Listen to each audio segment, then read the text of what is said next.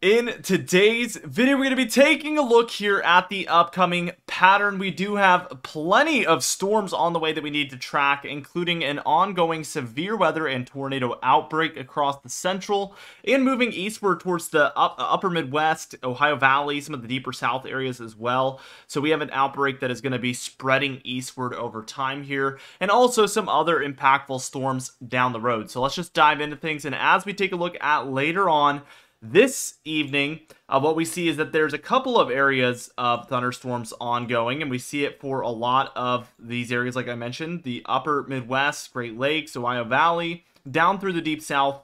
Not only that, though, we do have an area here over the mid-Atlantic and portions of the southeast seeing some thunderstorms, and even down through Florida and some of the other areas along the southeast coast. We do have snowfall ongoing here for the Rockies, of course, no big surprise there, and still a very strong low over North Dakota. As we move towards Wednesday on May 8th, what we see happening is that low rapidly weakens. We see 1,005 now over South Dakota.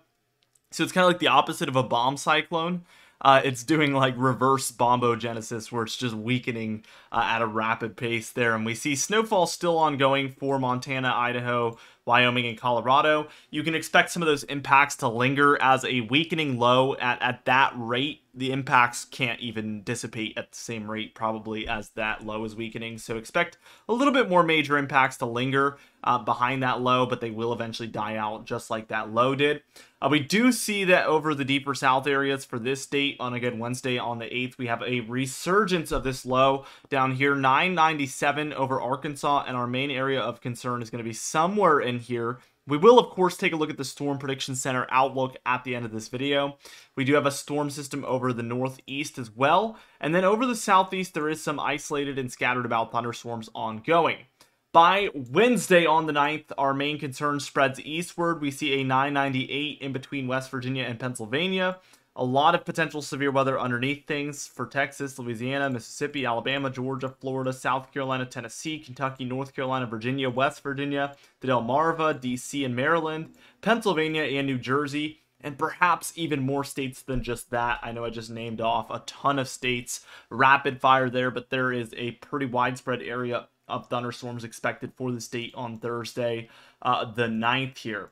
As we kind of pass through to Friday morning, I want to take a look at Friday morning because it's moving quickly, but there is a low offshore now, 993, and it does become a bit of a nor'easter for the northeast before fully moving out. The only good news is that this is rapidly moving.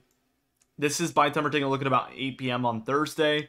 And by the time we're taking a look at 1 or 2 p.m., it's already very far offshore of the northeast. So maybe a little bit of impacts overnight into the morning, but that is going to be weakening over time. And by the time we reach Saturday, it will have moved up into Canada and weakened significantly, basically leaving no impacts left over. We do have 1,001 millibar over Ohio, and that's going to bring some isolated and scattered thunderstorm potential for these areas. So keep that in mind, but nothing too major at this point. By Sunday here on the 12th, we see, again, the Mid-Atlantic and Northeast dealing with some isolated and scattered thunderstorms. But again, nothing too major. Some thunderstorms over New Mexico and Texas here. Not seeing anything too impactful as of now with that. By Monday on the 13th, we see that these areas are beginning to get more and more large, with the areas expecting these thunderstorms, mostly these humid types of thunderstorms coming in from the Gulf for a lot of the Texas coast, Louisiana, portions of Oklahoma, Kansas, and Nebraska, as well as Arkansas, Mississippi, and Alabama.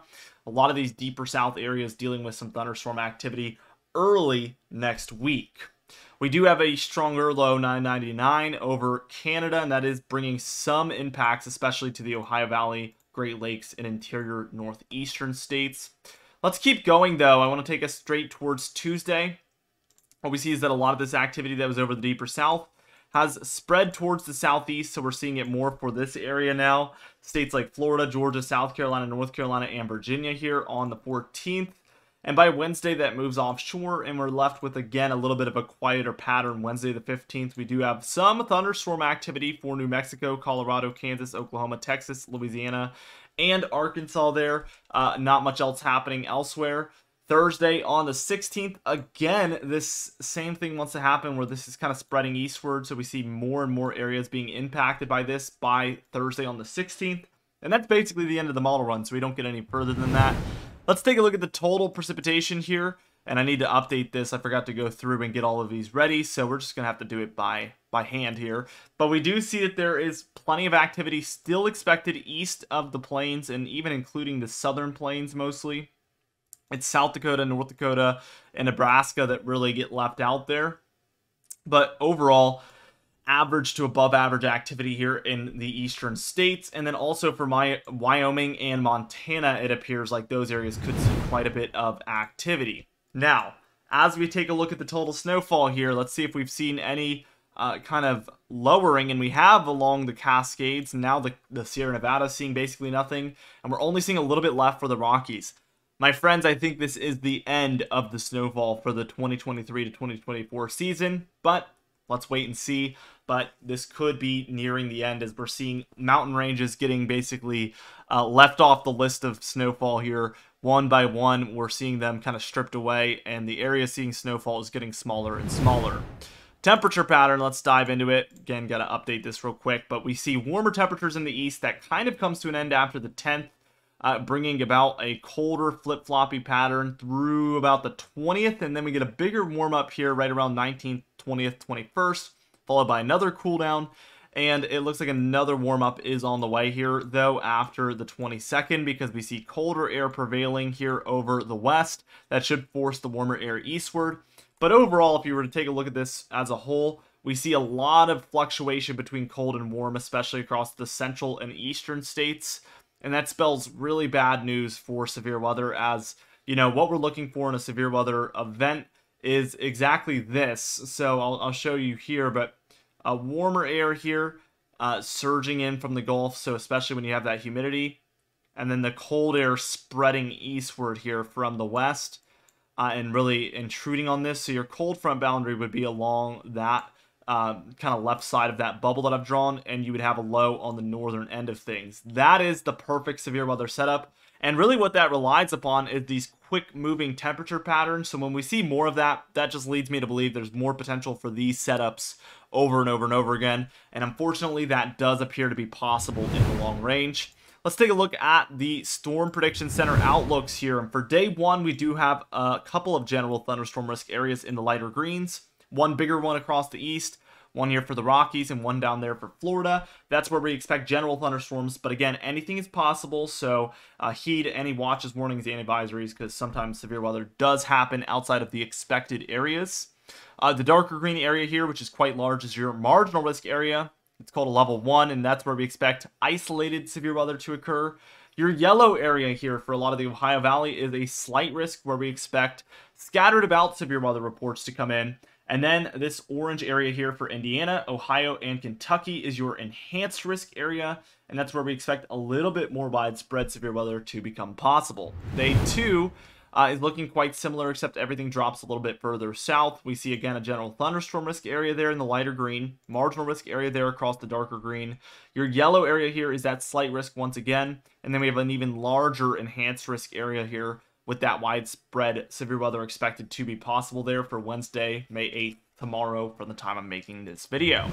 Day 3 here, what we see is that the East Coast and Gulf Coast really get in on some of this action. We do have a general thunderstorm risk back west for the Rockies and some of the plains, but really the highlight here is the East on Thursday, May 9th.